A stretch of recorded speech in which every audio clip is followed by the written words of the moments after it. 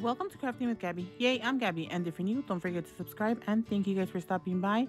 Now, I'm super excited. I cannot stop, and this is another DIY wood bead egg wreath, and this is using the Dollar Tree egg wire wreath, and the beads are from Amazon. I will try to link them down below, but I think this one is also super cute, so don't forget to DIY. Remember, you can't DIY if you don't try. And I'm gonna go ahead and let the video play just so you can see the process. Happy crafting. Until next time, bye guys.